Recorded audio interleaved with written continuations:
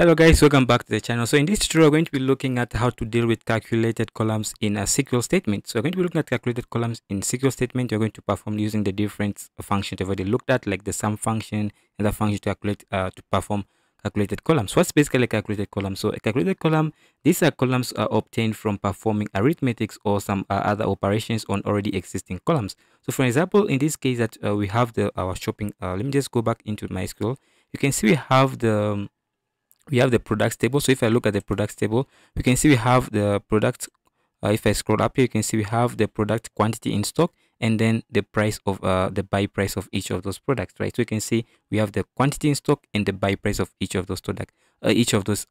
So if you want to see like each product, how much it costs, right? For example, for this product, we want to see how much it costs, right? So we take the quantity in stock times the buy price, right, of each product. So that's returned to us the quantity, the amount of product in stock. So how do we go ahead and do that? So that's basically a calculated column, right? We take the product quantity times the product price, and that's going to return to us the cost of this whole product, right? And that's basically a calculated column. So let's try to go ahead and do that. So let me just go ahead and write the code right here. So let's go ahead and say select. So let me just use uppercase. So select, and I'm going to go ahead and select the following. So I'm going to select all the columns, and then I'm going to go ahead and have a calculated column right here. So let's just select everything from this table. So select everything select all the columns from this table is going to be called this table is called products table, right? So the products table, so products, just like that. And if I run this query, what you're going to get is just what we got previously from this query as well, right? So good.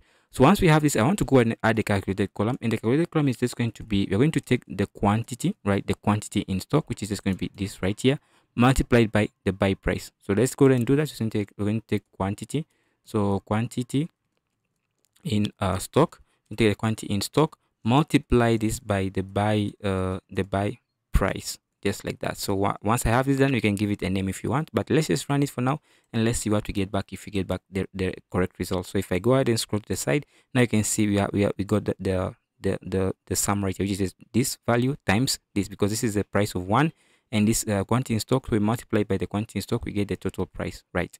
Good. So once we have this done, we can give it a name that you want. You can call it we can give it a name. You can call it the product.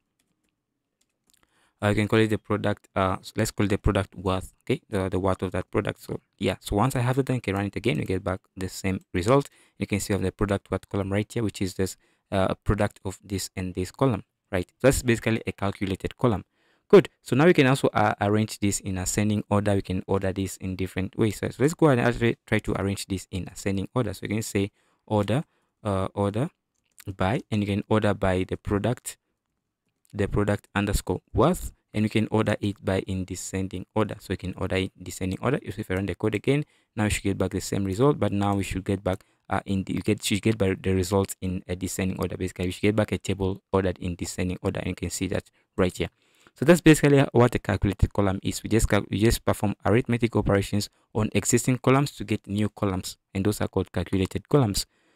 Yeah, that's basically it for the calculated columns. So let's see how much we can find the total of all this. We can find the total of this whole column, like the whole worth of the stocks that we have, and you can find out how much each product is contributing to the whole worth of the product in terms of percentage. So how do you do that?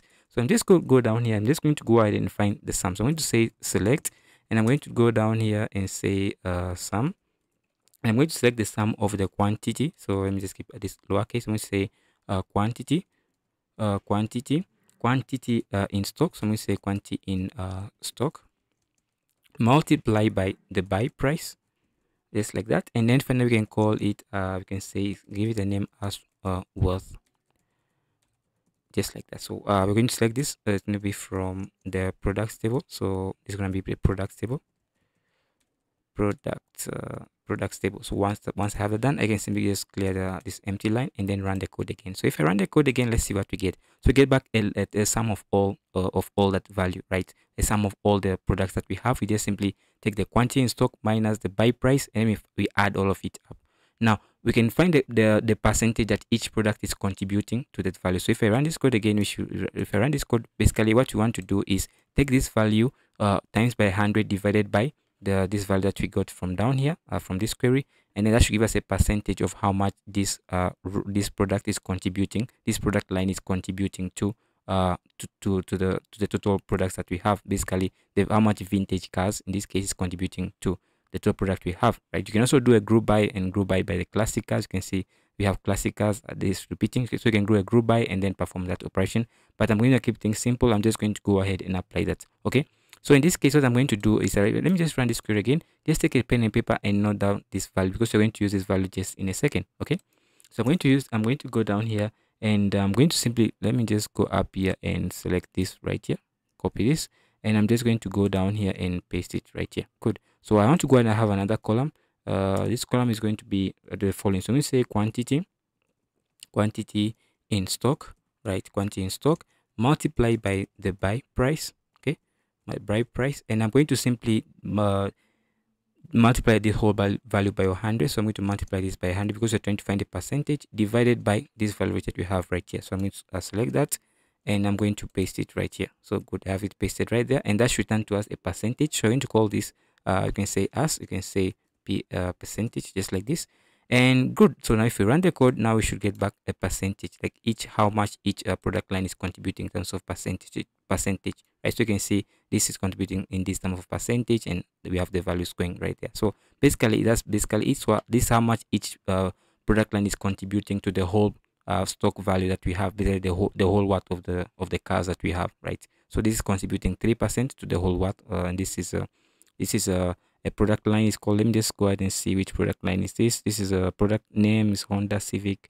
The product line is cars, classic cars, and you can see all that information. So this product line is contributing to 3% of the whole stocks that we have of cars. So that's basically it of how you can do that calculation. So let me just zoom out so that you guys can see this much clearly. So much clear. So that's basically the whole query that we have here. Now you can see, why should you one thing you notice is, why should you have to manually type in this? This is actually bad practice, but we haven't reached the point where I want to actually show you how you can do this. This is not the best way to do it, but we're just still learning. So as we go ahead, I will show you the best practice to do it. This is not the ideal. This is like a very bad practice to do, but in the future, as we go along, I will show you how you can do this. Okay, so you can, there are different alternatives you can use to solve this. You can use subqueries. We can use CTEs and other stuff like that. Don't worry about all this. We'll look at it when you go as we go further into the course. Okay, so you can also think, okay, why can't I use this right here, this derived column right here? So you cannot use derived columns instead of your select statement, basically to perform calculated columns. Okay, so there are other ways around it, like using subqueries, CTEs, using views and other stuff like that, but we'll look at all this later on. For now, this is just it, and just take it as it is for now. We'll look at it in depth as we go along through the course. So guys, thanks for all for this video. So thanks for watching. If you have any questions, let me know in the comment section below. I'll do my best to get back to you. Again, there's no point of watching this video if you guys aren't really learning anything and actually practicing. So I have a little assignment for you guys to do. The solution, this assignment is gonna be in the link in the description of the video, whereby you can find a SQL file that has a solution to this assignment. Okay, so the assignment is just simply print the total price of each